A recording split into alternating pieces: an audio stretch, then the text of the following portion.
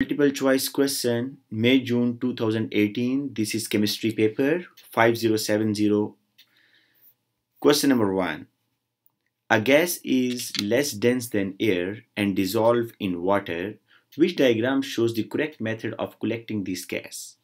In option A, delivery tube is downward, and we know that heavier gases move downward because they are heavy, so these gases are unable to move upward due to their heavy mass. In option B, you can see that this delivery tube is upward, and you know that lighter gases readily move upward because they are lighter, they have less mass, so they can readily move. So option B is correct. Why option D is wrong? In the question, he is saying a gas is less dense than air and dissolve in water. In option D, you are passing the gas through water. If gas is soluble in water, then you are unable to collect the gas because gas will dissolve in water and you will not collect that gas. So option D is wrong. And in option C, there is no upward and downward delivery tube. So option C is also wrong. Question number 2. Which mixture can be separated into its component by adding water, stirring, and filtering? Okay. Option A, calcium carbonate and sodium chloride. Calcium carbonate is insoluble in water and sodium chloride is soluble in water. So if you have NaCl and you have calcium carbonate in solid state and you add water, so what will happen? After adding the water, sodium chloride will dissolve and calcium carbonate will remain insoluble at the bottom. So you will filter the solution, and after filtration you will get the calcium carbonate. So option A is correct. Why B, C, D is wrong? Magnesium and iron, these two metals are reactive. So these two metals will react with water. Both metals will react. Why option C is wrong? Sodium chloride and copper 2 sulfate, both salts are soluble in water, so you are unable to do filtration. So you will get nothing at the end. Sulfuric acid and hydrochloric acid, these two acids are also soluble in water, so when you add water in these acids, both acids will dissolve and you are unable to get the filtration. So option A is correct. Question number 3. Tests were carried out on aqueous solution of unknown compound P. The observations are recorded in the table. Okay. Test: aqueous sodium hydroxide added, green precipitate. Green precipitate mean it may be iron 2 and it may be chromium 3. But soluble in excess of green solution. But when you add excess of sodium hydroxide, chromium 3 precipitate dissolve and form a green solution, so you can eliminate iron 2, you have chromium 3 ion. Next one, dilute nitric acid added, then aqueous barium nitrate, white precipitate form. You know that when you add barium nitrate into the solution and white precipitate form, it's mean in the solution sulfate ion is present. So in the second test, you can confirm the sulfate ion. In the third test, dilute nitric acid added and then aqueous silver nitrate, no precipitate, it's mean halides are absent. So what would be your answer? Chromium sulfate, option B. This is your answer. Question number 4. Which substance would diffuse most quickly? Okay. You know that molecular mass is inversely proportional to diffusion. If a molecule has more mass, then it will diffuse more slowly. So there are two gases, carbon dioxide and neon. Carbon dioxide has 44 gram mR and neon has a mass 20. So which gas is lighter? Definitely neon is lighter. It will diffuse faster. And the second factor is the temperature. Second factor is the temperature. So at which temperature diffusion will faster? 0 degree or 25 degree? Definitely at 25 degree molecules will move faster. So option D is correct. Question number 5. The ion Q2 plus has 3 complete shell of electron. What is Q? Okay. Q is calcium. Q is calcium because in the calcium 20 electrons are present in the first shell 2, second shell 8, third shell 8 and the fourth shell 2 electrons are present, and after losing 2 electron 2, 8, 8. This is the first shell, this is the second shell and this is the third shell. So answer is calcium. Question number 6.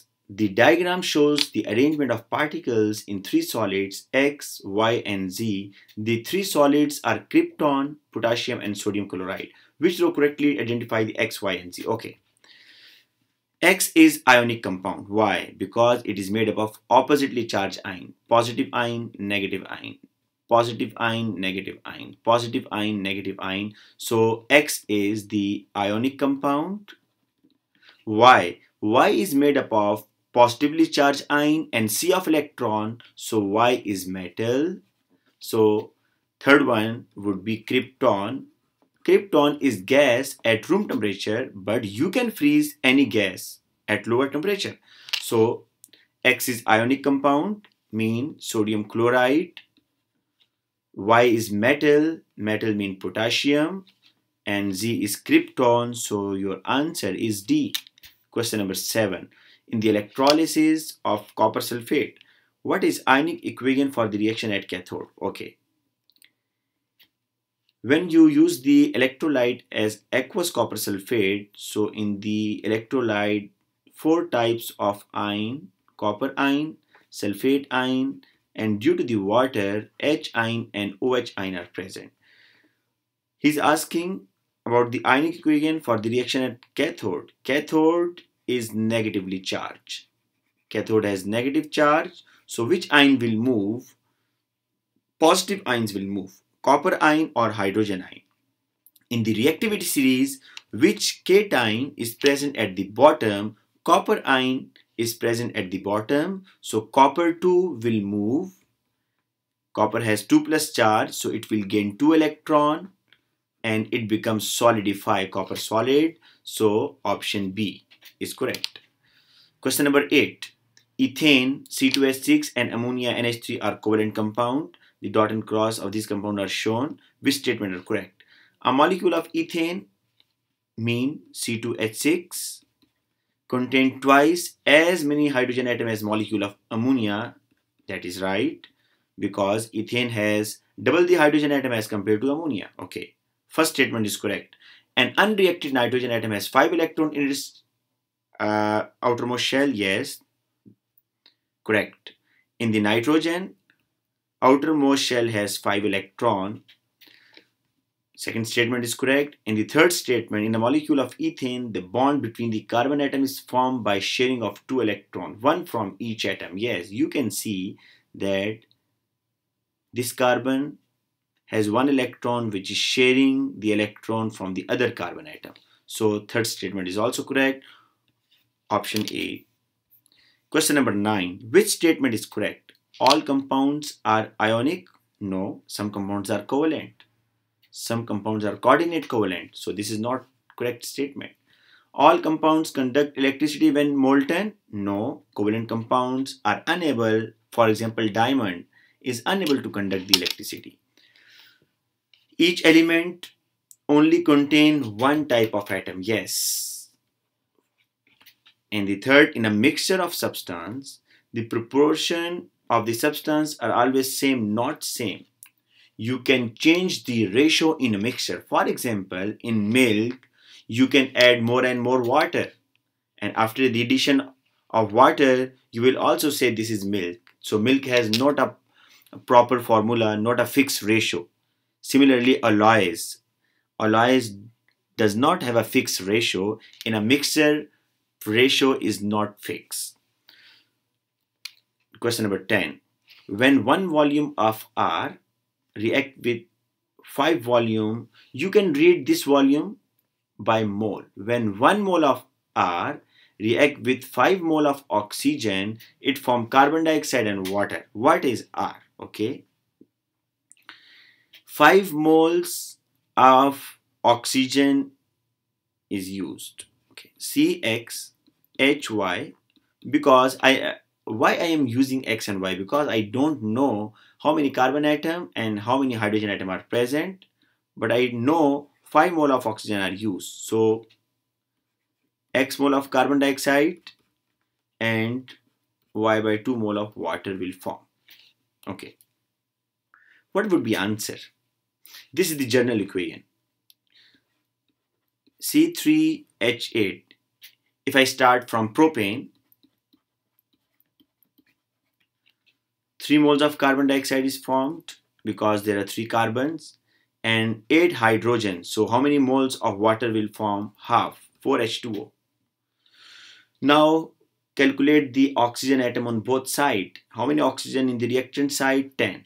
5 2s are 10. And how many oxygen atom are present in the product side? 3 2s are 6 and 4 oxygen atom in water. So 6 plus 4, 10. So option D is correct. But we try another option so that we can confirm that other options are wrong. We write the equation for ethane. Okay, C2H6. For the complete combustion, how many moles of carbon dioxide will form? 2 carbons are present, so 2 moles of carbon dioxide will form, and there are 6 hydrogens, so 3 moles of water will form.